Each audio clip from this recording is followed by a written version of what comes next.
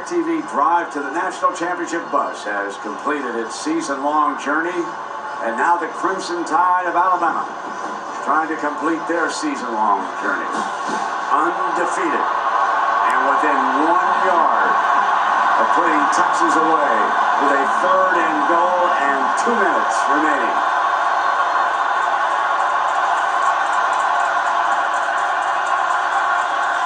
Cody leads Ingram. Ingram battles, second effort, touchdown. His second of the night. Shonda, his mother. And we hope that Mark Sr. was able to watch. He, of course, has been incarcerated up in New York. He's awaiting final sentencing.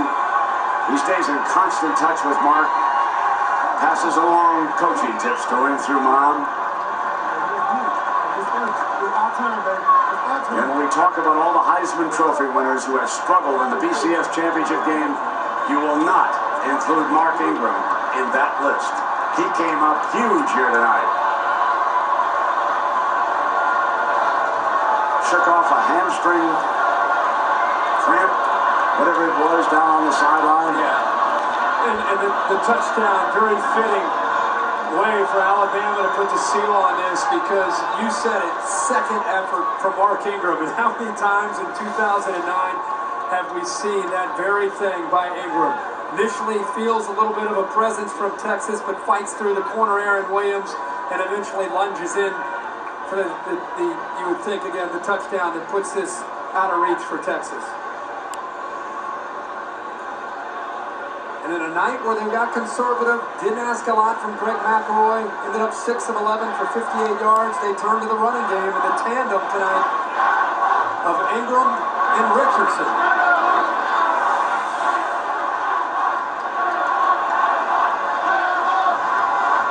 Senior Lee Tiffin.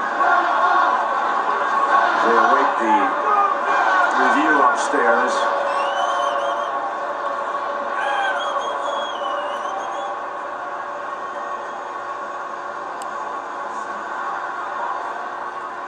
Didn't seem to be much doubt. Did you think, Herbie? No, I think probably just to be safe. After further video review, the ball breaks the goal line play. Prior to Ingram hitting the ground.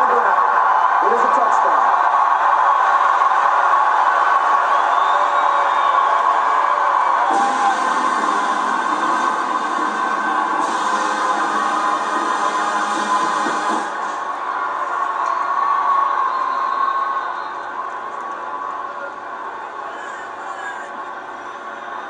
So here's Tiffin. Fitzgerald will put it down. Tacks on another point. 2 minutes away from a national championship.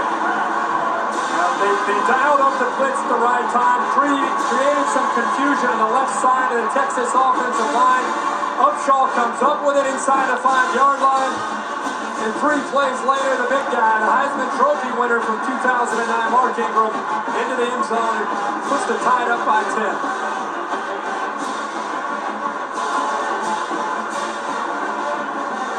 And over on the side, I'm enjoying that.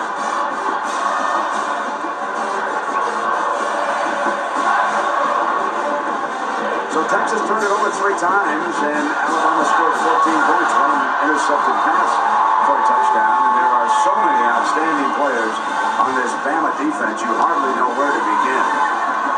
Marcel Darius, he intercepted the ball, ran for a touchdown, knocked Colt McCoy out of the game. Lorenzo Washington came up big. Eric Anders moments ago. Orlando McClain has played big all night long.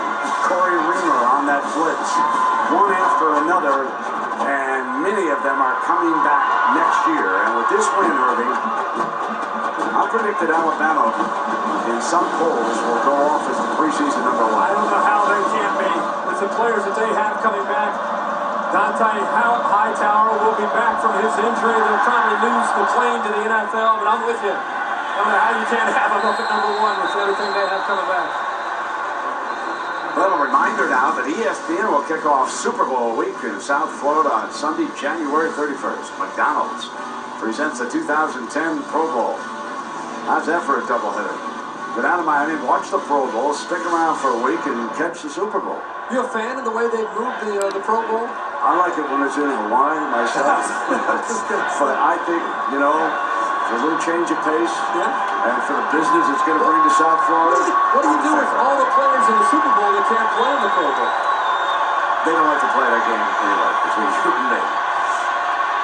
Stepping away, Gilbert. So, Colt McCoy. And when you think about this year, ladies and gentlemen, remember how the season began? It was Sam Bradford. He was the reigning Heisman Trophy winner. There was Tim Tebow. He won the Heisman in Florida. There was Colt McCoy. There were the three great quarterbacks. Now think about what happened. Sam Bradford, injured against BYU, knocked out by Texas down there as we watch this play unfold with Gilbert. And it's intercepted at the 30-yard line. They get down. The clock will continue to run. That championship trophy is headed back to Tuscaloosa. Let me go back about those quarterbacks. And then Tim Tebow suffered that serious injury. I think it was a concussion. Then it was Kentucky where he hit his head. And then here tonight, Colt McCoy in the national championship game. Just an unbelievable turn of events with three marquee quarterbacks. Yeah, no question about it. And obviously, in the championship game, you hate to see Colt go down. Really been impressed with Gilbert here. He just locks in. And didn't even see Javier Arenas throws it right into his chest. And again, that's just part of being a young quarterback. As soon as he threw it, he knew that he had made the mistake. But Arenas has had a brilliant career in his years in Tuscaloosa. It's fitting for him as much as it is for Ingram for him to come up with a big turnover and get the interception. It's been a long time between championships as Richardson comes in. There's a penalty flag thrown downfield. And you think about Nick Saban.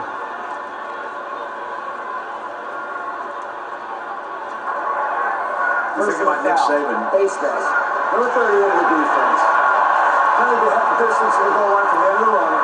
Automatic first down.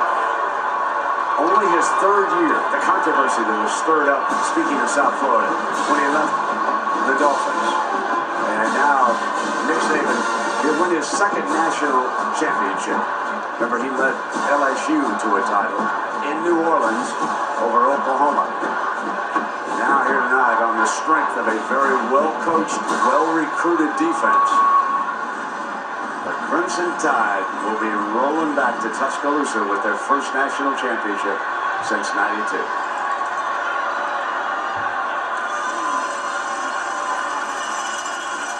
And when you think of these two, as Richardson battles toward the end zone, you think about these two coaches, Herbie, they're not going to have to dial up a loan anytime soon. These are two of the highest salaried in the country.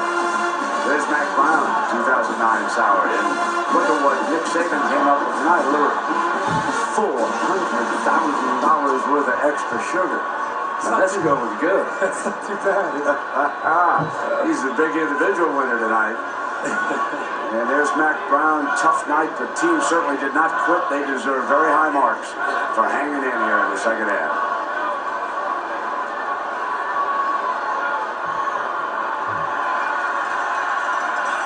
McElroy comes back to Los Angeles.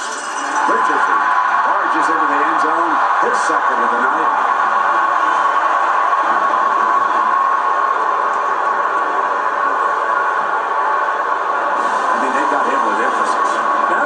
That might have those rules, that was with emphasis. Was there contact there? I mean, that wasn't just Gatorade. That was some plastic. We're coming out. I mean, this is getting a little physical here, boys. We've had enough of his rules. Bang! How about left ear feel? We rule right now. That's taking Gatorade shower to a different level there. He turned right into that baby. That's one of the all-time best. That's for faking the punt early, though.